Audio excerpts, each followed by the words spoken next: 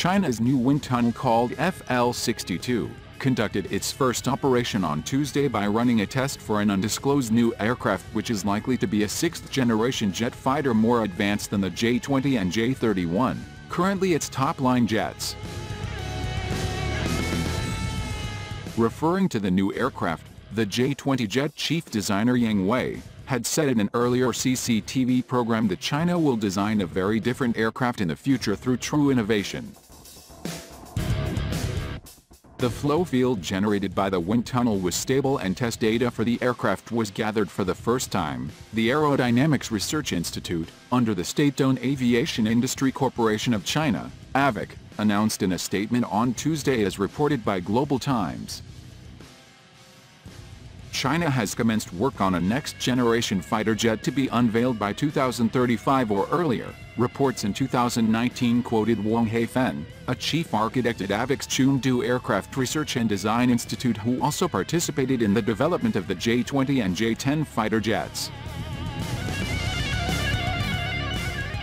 China is eyeing a sixth-generation stealth jet that could guide a complement of drones from a standoff distance. Earlier reports said the proposed jet would compete with the Franco-German FCAS or the British Tempest. Approved for construction in 2012 and based in Shenyang, northeast China's Liaoning province, the 6,620-ton, 17,000 cubic meter machine is China's first large continuous transonic wind tunnel. It is a fundamental and strategic facility crucial to China's aviation industry, as it will decide the shape of China's future warplanes, according to information AVIC released previously.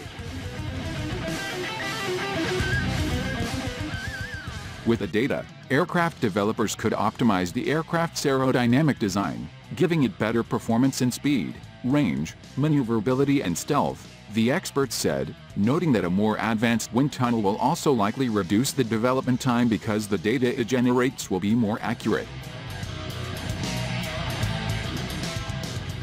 Before its first operation on Tuesday, the FL-62 ran a final test on itself on Sunday, in which data showed it had reached a world-leading standard, the Institute's statement on Tuesday said.